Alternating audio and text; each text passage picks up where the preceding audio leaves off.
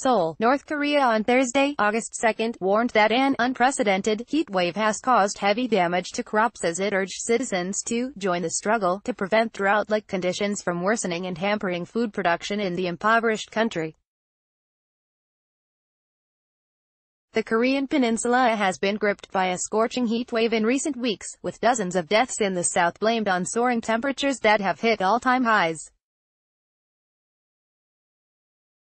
The temperature in North Korea's capital Pyongyang climbed to a record high of 37.8 degrees Celsius on Wednesday, with state TV warning that it was taking a toll on the economy. It did not elaborate on the scale of the damage.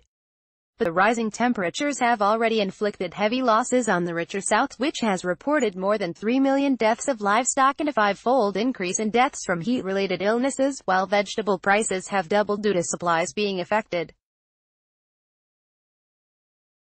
The North's state-run Rodong newspaper on Thursday said that curbing further damage to the agriculture sector was an extremely important and urgent task.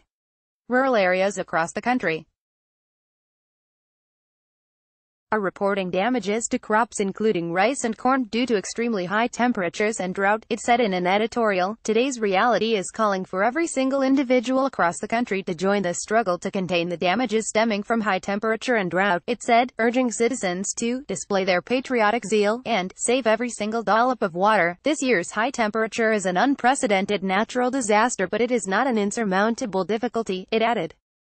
The food situation has improved in recent years, partly due to reforms in agriculture.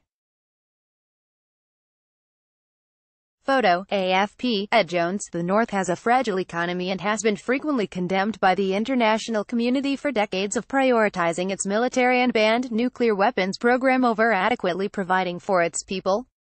It has also been slapped with UN sanctions over its nuclear and missile tests, with the restrictions remaining in place despite an ongoing diplomatic rapprochement that has seen the North's leader Kim Jong-un hold a landmark summit with U.S. President Donald Trump.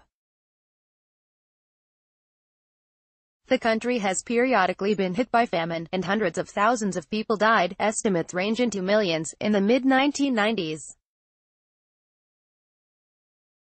The food situation has improved in recent years, however, partly due to reforms in agriculture and increasing trade at state-sanctioned private markets that have cropped up nationwide.